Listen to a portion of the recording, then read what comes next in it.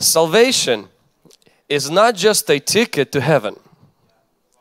It's an all-inclusive, all expenses paid life in the kingdom of God today.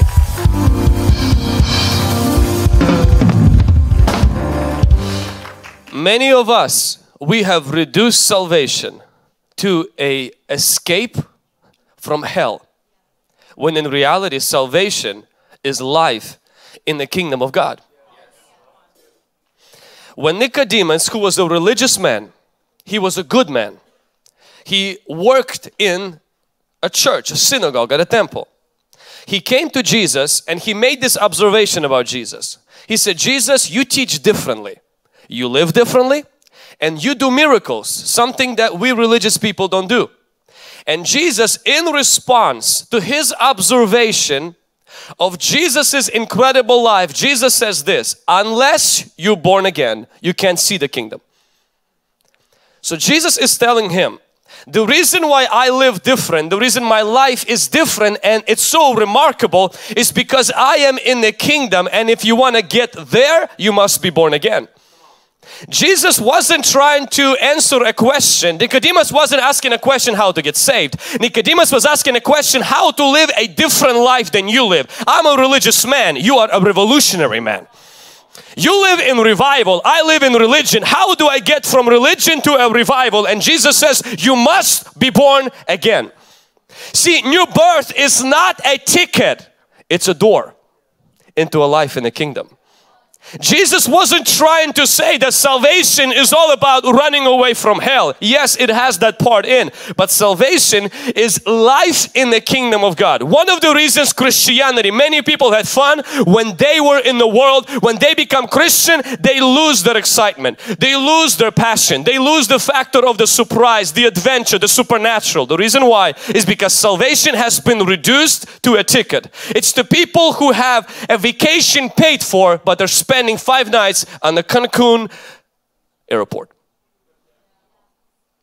Salvation is not just you not burning in hell.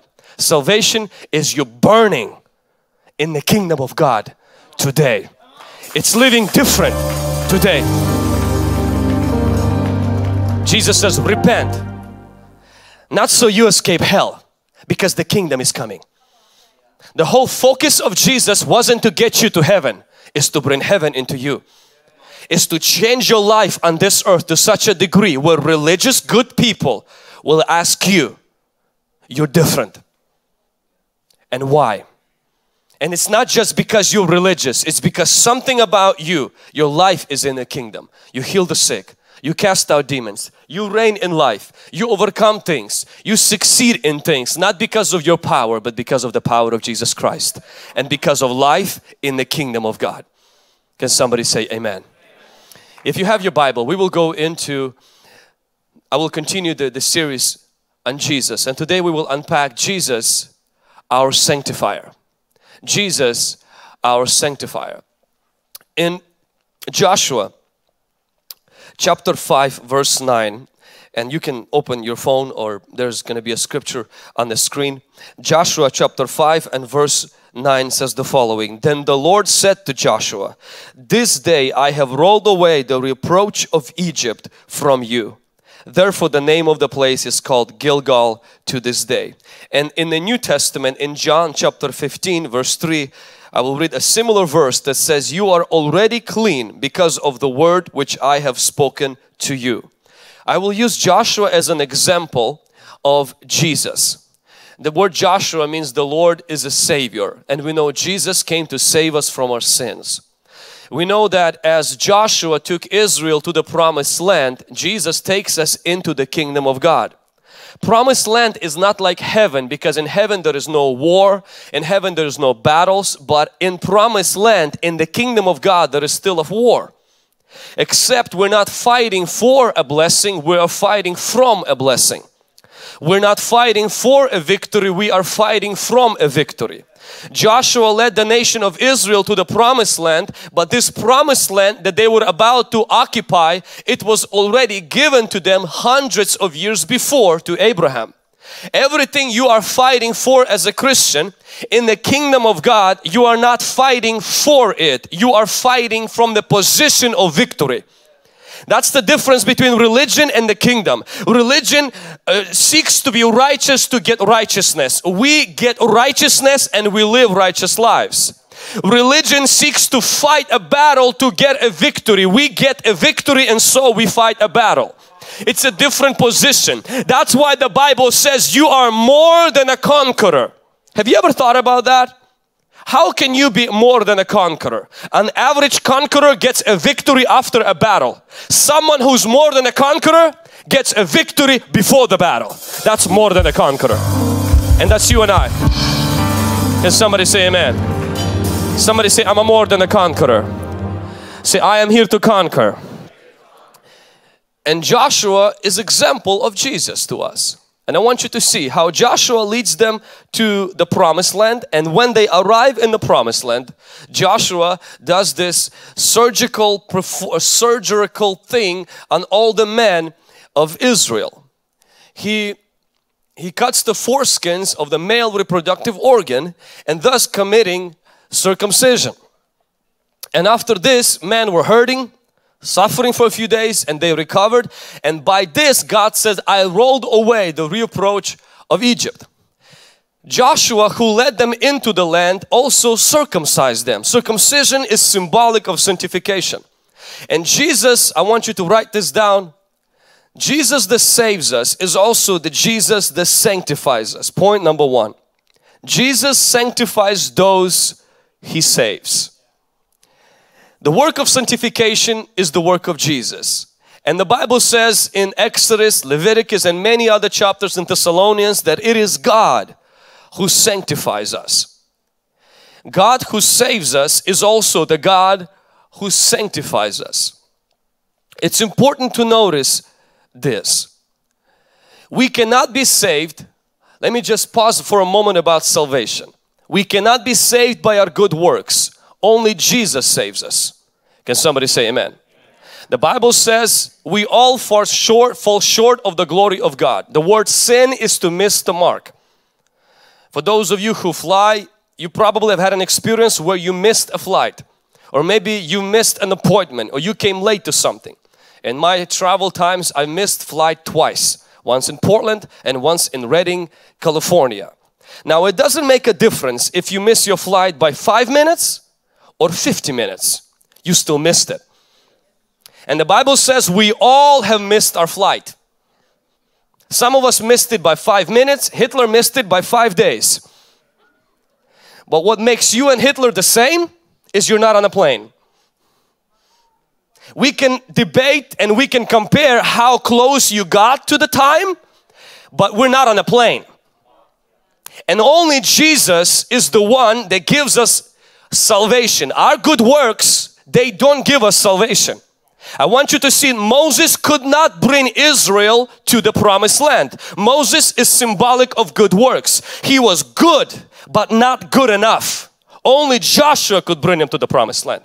You can't be saved by your good works any more than Moses leading the people of Israel to the promised land. You are only saved by the finished work of Jesus Christ on the cross.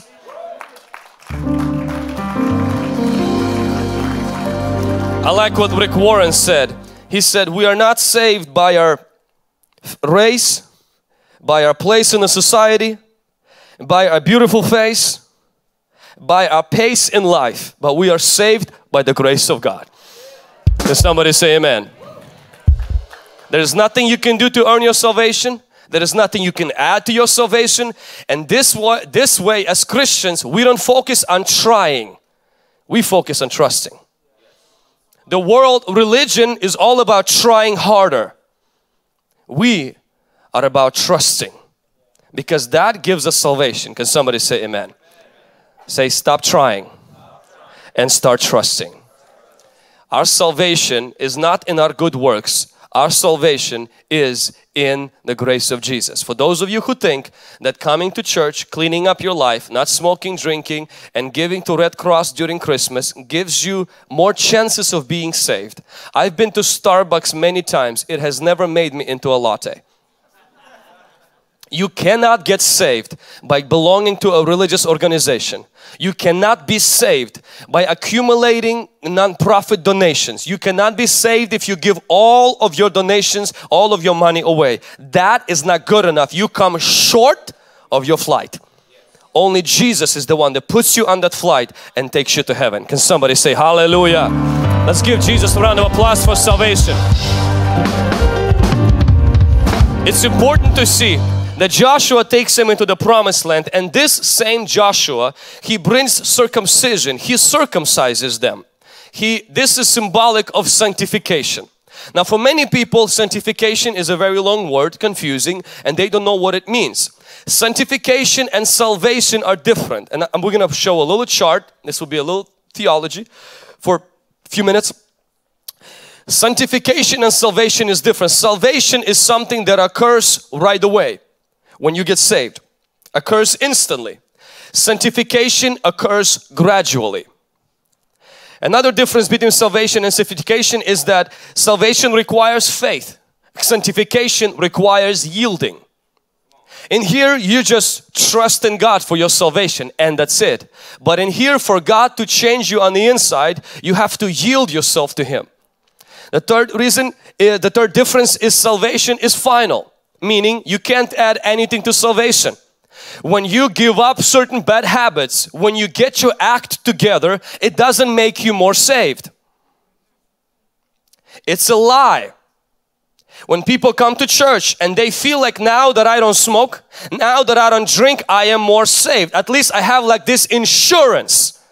That means your salvation is not in the Christ, it's in your ability not to smoke. None of us are more saved because we're in church, read the Bible, or we don't smoke. We are saved 100% by the grace of Jesus Christ, and nothing can be added to that. Come on, you're clapping like you need deliverance. Nothing can be added to that. But our sanctification, it grows. Now just because we get sanctified, that doesn't mean we become more saved. You're never more saved than the day you got saved. You're never more assured of your salvation than the day you got saved. You are growing in your sanctification, but you can never grow in your salvation. Your salvation is perfect. Your salvation is eternal, and your salvation is final. Can somebody say amen? Hallelujah. The devil lies to us because when you start getting a change in your life, you start feeling more confident. And then you start feeling like, well, now I am really saved. No. You got really saved the day you got saved. But because of that salvation, now you growing in Christ. It's called sanctification. The man who was on the cross, he never had time to go clean up his life. He didn't even have time to get baptized and read the Torah. But Jesus says, today, not few days down the road, not few years, He said, today you and I are going to be in heaven. That means the salvation you receive, nothing can be added to it. And that's why you have to know it's secure in the hand of God. And you can be free now to allow God to grow inside of you and change you. Not so you become more saved, not so you can become for sure saved. Because the assurance only comes from Jesus, not from the changed life. Are you with me? The difference between salvation and sanctification is salvation removes the penalty of sin. Sanctification resists the desire to sin. You know that you're being sanctified if you're developing within you a desire to resist sin. You have desire, you struggle with sin. Many people who say they're struggling in sin actually are indulging in sin. Condoning, justifying, struggling, it means there's a wrestling, there is guilt, there is a sense of condemnation, there is a sense of I don't want this in my life. It's like a sheep and a pig falls into the pit. A pig loves the pit. A sheep cries in the pit. You can always know whether you're being sanctified or not, how you respond when you fall. How you respond when you have an outburst of anger. How you respond when you've fallen into some weaknesses and some habits. And so because a person who's being sanctified cries in it. They don't feel comfortable. It's not their world because the Holy Spirit is producing the work of sanctification. I want us to see the next difference is God's desire is for everyone to be saved. But God's command for all believers to be sanctified. God commands believers to be sanctified. And God desires for everyone to be saved. Another difference is between salvation and sanctification. This is my favorite one. Is the salvation is getting you out of the world. Sanctification is getting the world out of you. Salvation, what it does is it changes, it gives your name in the Lamb's Book of Life. And then sanctification, what it does is that it changes your character. So this one changes your eternity, salvation. This one changes your character. Salvation changes your place where you spend when you die. Sanctification changes you on the inside while you live. So as you can say, most of our problem with Christians is not because they're not saved. It's because they're not sanctified. When a Christian is not sanctified, this is what's going to happen. They will be at best a hypocrite. They will always live two lives. One life they portray and the other one they really have. Many of our problems, if you're visiting the church for the first time today and maybe you're not a follower of Christ, you will agree with me that you don't like Christians for this one reason. Because they're hypocrites. The word hypocrite is actually not a bad word. In original language, the word hypocrite did not mean what it means today. This was the word that was used for a position of an actor in a play. So for example, we have Hollywood actors. It would be called in the old days Hollywood hypocrites. And with the latest accusations, stuff that's surfacing out of Hollywood, which is crazy. And actor is someone who is one on a stage, and when he walks off the stage, he's no longer the same. On the stage, you know, Denzel Washington, you know, kills all the Russian mafia in The Equalizer. He's strong and buff. Jack Bauer, you know, goes around and saves a country. When he walks off the stage, he is not the same guy. He's completely different. He doesn't go saving a nation, he sings in bars. The guy from 24. And Denzel Washington, he is not as crazy and as deadly as he is in the movies. Why? Because he is like that in the movie and he is different in real life. Now, that's exactly what's happening when someone who is not being sanctified. You are one at church and you're completely different one at home. And it's not because you're not saved. It's because you think that salvation changes your character. Salvation changes your eternity. Sanctification changes your character. And sanctification is brought by Jesus. Sanctification is brought by the Holy Spirit, and that begins to change you where you're no longer a double person. You're the same yesterday, today and forever. Constantly changing. Amen. I always say that the best actors are not in Hollywood. They are in our churches. You're looking at one. I mean at yourself. We all have areas where there's contradictions in our life. And let me tell you why. Because we stop short of sanctification. Amen. I want you to look at point number 2. Is not only Jesus saves and sanctifies those He saves, but Jesus sanctifies by Scripture. Jesus sanctifies by Scripture. God told Joshua, I want you to make flint knives and use these knives to circumcise the men of Israel. And in the New Testament we see that Jesus says in John chapter 15, He says that every branch that bears fruit needs to be pruned and they will bear more fruit. And then He says the following, He says, you are already cleansed. It means you are already pruned because of the words that I've spoken to you. That means the way the Lord sanctifies, because I know you were listening right now, you were saying, well, I am saved. I definitely need to step up on the sanctification.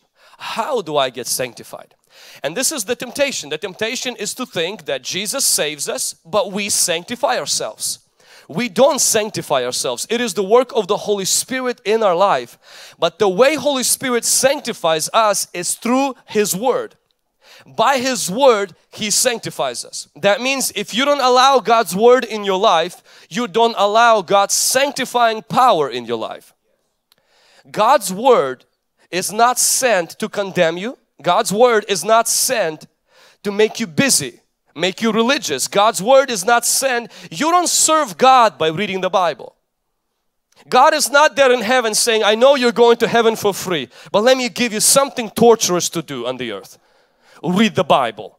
Read Leviticus. Read Deuteronomy. I want you to memorize the Bible. And you're sitting there like, God, I know I get the free pass, but why this torture? And we have this idea that somehow it's this duty, it's this discipline to be in God's word, to listen, to read, to memorize, to study, to obey, to confess God's word. It's so tiresome, it's so burdensome, it's so hard.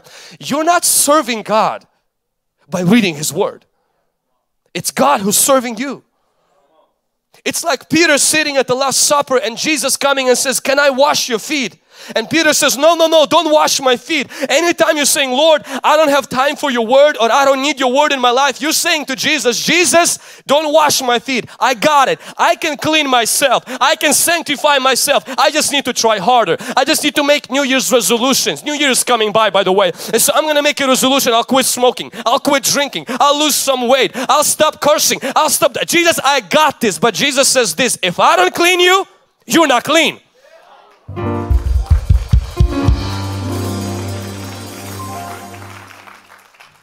And if you think you can try harder, remember this year's New Year's resolutions. Where did they land you? Nowhere. Because you cannot try harder. You have to surrender to His word. And Jesus cannot change you without His word. God's word has power to change your character. God's word has power to change my mind and to change my character. It's not just about the prayer line, it's not just about deliverance, and it's not just about some big miracle that happens to you that takes your bad character that you've developed for years and years and changes you into a nice different person. That is only going to happen through the Word of God. Not one day just reading the Bible, but regularly reading the Word of God. Jesus told His disciples, He says, if you're my disciples, abide in my word. And then He says the following scripture that is all over the universities in the United States. You shall know the truth and the truth will set you free. It's interesting that they don't say the first part. Jesus says to His disciples, abide in my word and that will set you free. Meaning there will be character change in you that will be because you stay in my word. The challenge we have in our generation, we visit the word but we live in the books that are not the word of God. Charles Spurgeon said this, he said, visit many books, live in the Bible. Inspirational books, I love them. Inspirational quotes, Pinterest quotes, amazing. Every single day getting these motivational things, it's good. But only life and the Spirit is in the Word of God. There is power in the Word of God to change your life.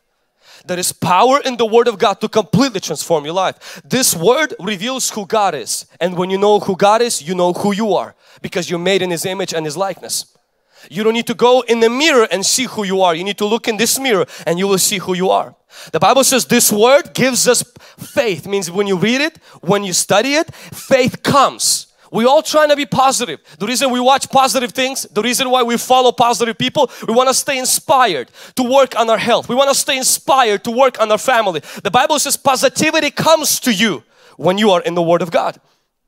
When you chase positivity, you don't find positivity. You just realize how much more negative you are. But when you live in the Word of God, positivity comes to you. You become a more positive person. Are you with me? The Bible says the Word of God also brings healing. There is healing for our emotions. There is healing for our body. He sent His word and healed them. There is healing in the Word of God. There is no healing in inspirational books. There is no healing in inspirational things. There is nothing wrong with inspirational things. But the Word of God can never replace that. The reason many of us don't see a change in our character is because we don't live in God's Word. And God's Word is what brings the sanctification. God's Word is what brings the change. I want you to see this. This verse that we read in the beginning. I want us to read the verse again about the reapproach. When Joshua circumcised the Israel, I want you to see what God said afterwards in Joshua chapter 5 and verse 9. And it says the following. The Lord said to Joshua, this day I rolled away the reproach of Egypt.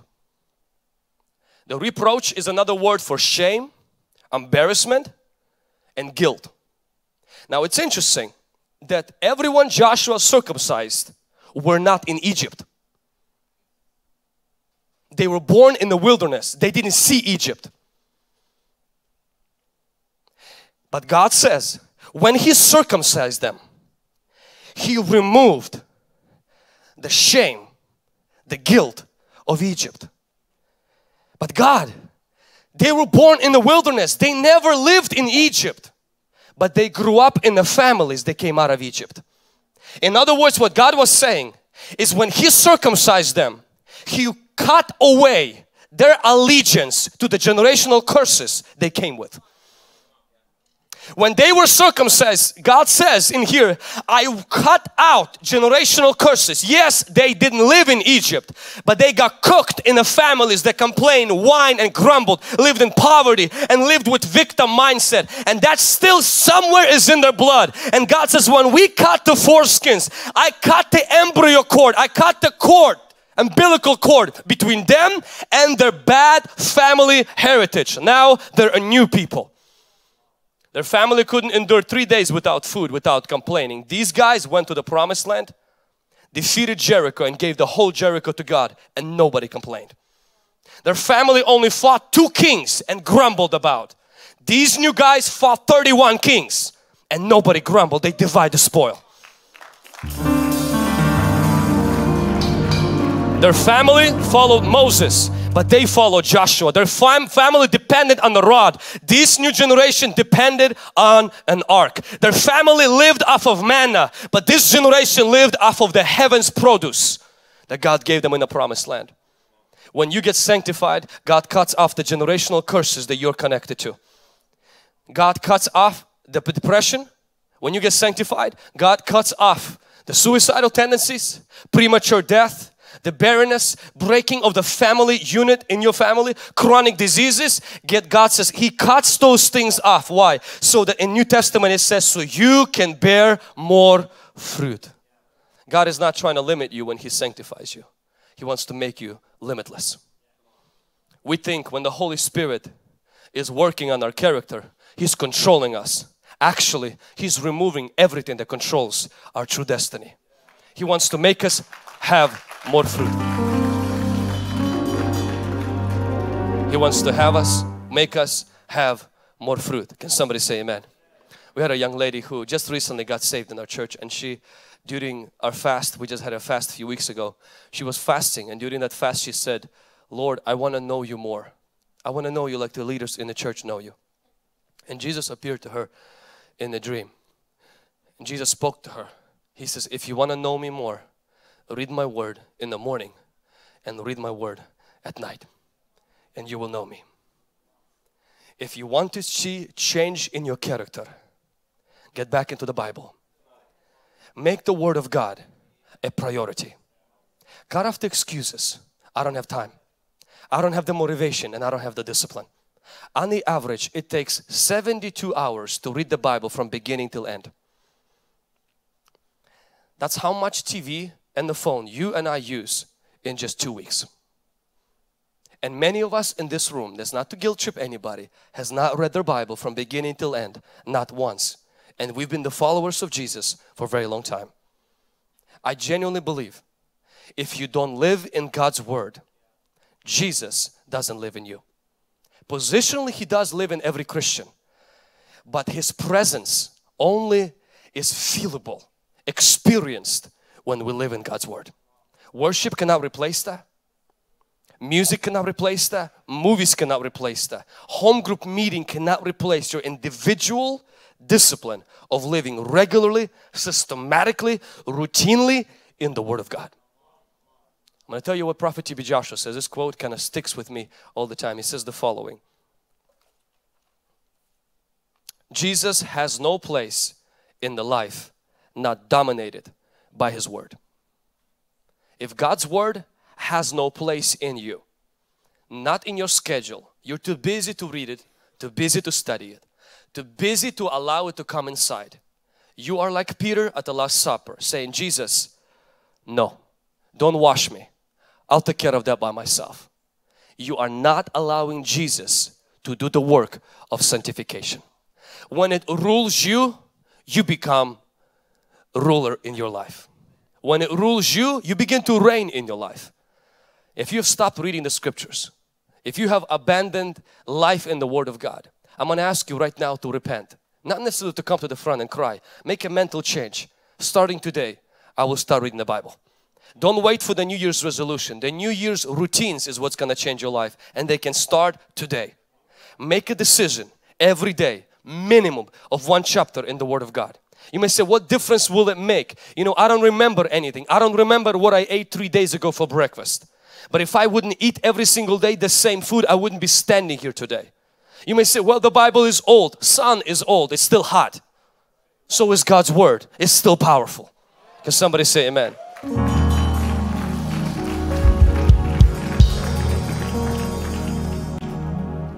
Make a decision to be in God's Word. Amen.